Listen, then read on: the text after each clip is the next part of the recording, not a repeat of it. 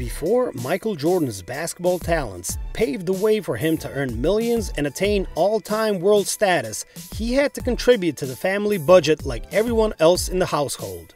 During his childhood years, Michael's family wasn't so well off as they worked their way up the social ladder. So one summer, Michael's mom, Deloris, signed him up as a maintenance man in a hotel.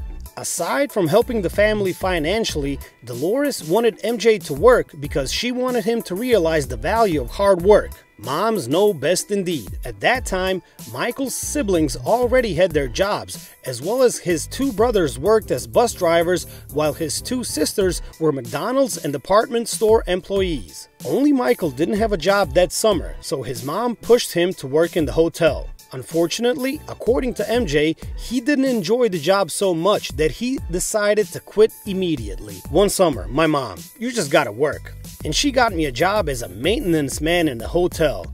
Man, I quit that job so quick. I just couldn't do it. I could not keep regular hours. It just wasn't me.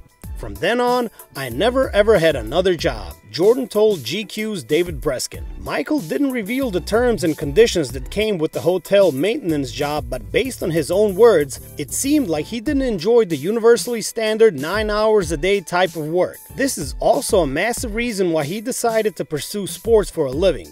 It was just a question of whether it would be baseball or basketball.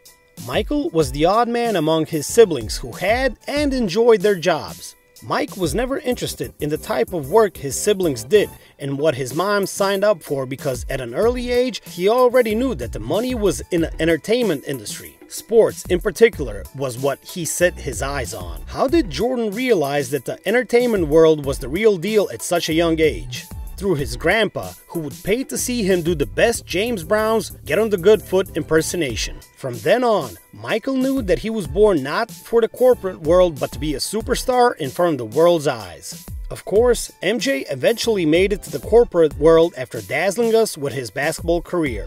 Even then, Jordan didn't just rely on what was given to him. One does not become one of the richest people in the world by accident. MJ earned around $91 million in his 15-year NBA tenure. $63 million came in his final 2 seasons with the Chicago Bulls. In addition to his on-court earnings, Jordan made millions through endorsements.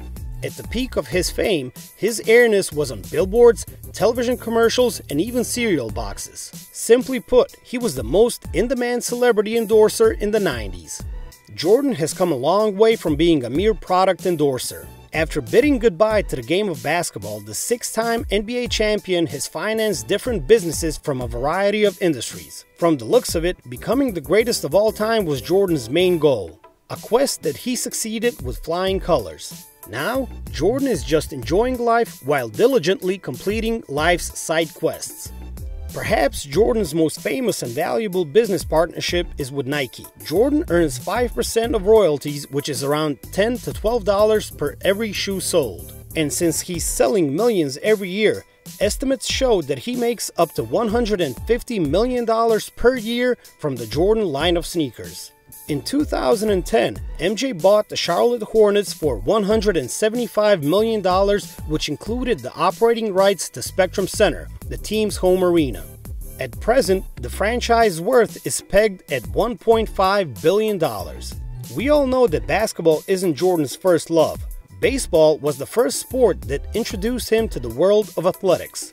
And it's only right that Jordan included baseball in his business portfolio.